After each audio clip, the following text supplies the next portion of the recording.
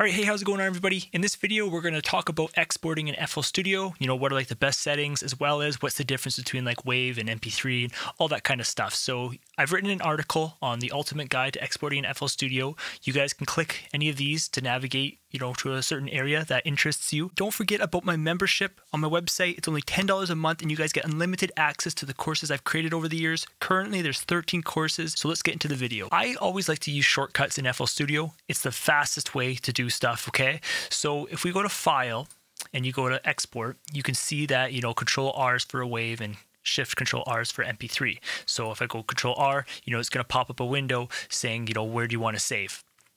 So I'll just cover these quickly though, okay? So WAV is your high quality. This is what you're going to be using to upload to something like DistroKid if you want to get your music on like Spotify, iTunes, all that kind of stuff. And MP3 would be if you want to kind of share it like through email to a friend or something, kind of more of like a rough mix. If you want more information on these file formats, you guys can read the article, okay? So we're just going to go Control R, which is WAV file. Okay, and I'm just going to save it just like my desktop here. Okay, so this is what the actual export setting looks like. Okay, so you have the option to export the full song. You can also go pattern, and that would just be like the actual pattern you're on at that moment. The tail.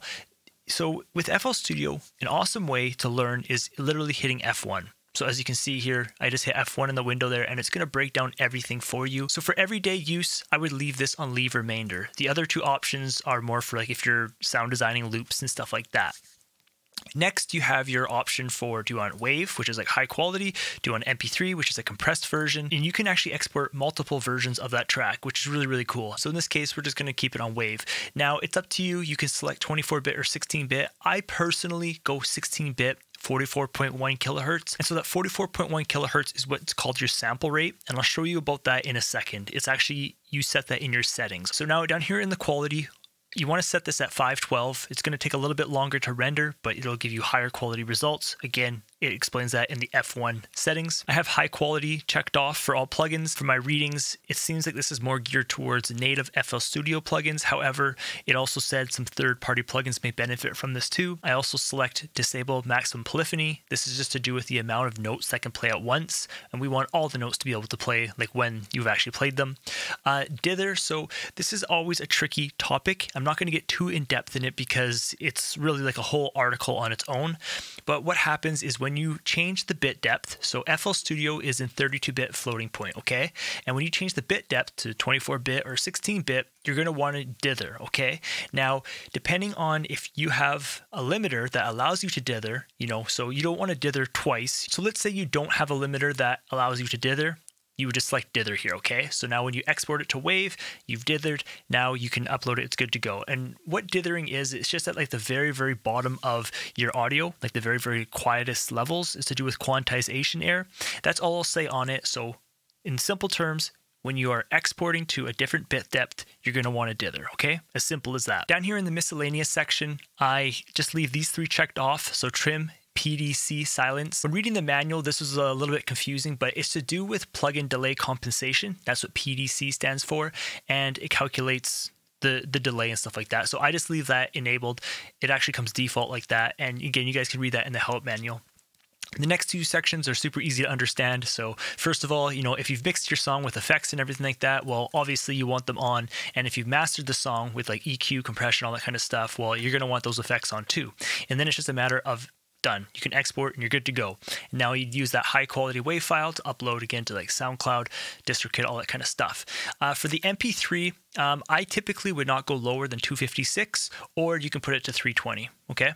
So that's probably where I'd go. And if you're going to work on anything other than that, then I would just go WAV. Now to talk about OGG and a FLAC file.